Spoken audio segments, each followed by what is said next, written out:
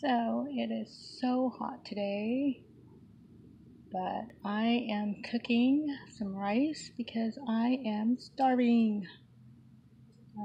This is the first time I've used my little burner in the van, and I'm hoping that it doesn't blow me up. I'm also trying to declutter again. I don't know what it is, but if I allow myself, all I do is, I know it's kind of dark. Yeah, it's kind of dark. Let me see if I can find some light.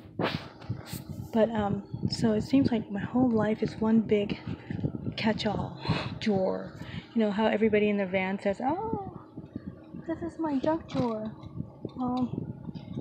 It just feels like my whole van is the junk drawer. It drives me crazy. Anyway, let me open my little window and see if we can get some more light in here. There we go. Oh yeah, maybe it's a nice time to show you my window I cut out into my what's these things called? Something. Oh, anyway, yeah. Anyway, I cut out a little hole in my window so that when I hear noise outside, I can go ahead and check it out, see what's going on. I did one side over here, and then I did another side of it. And yes, today's Sunday, and I am cleaning up.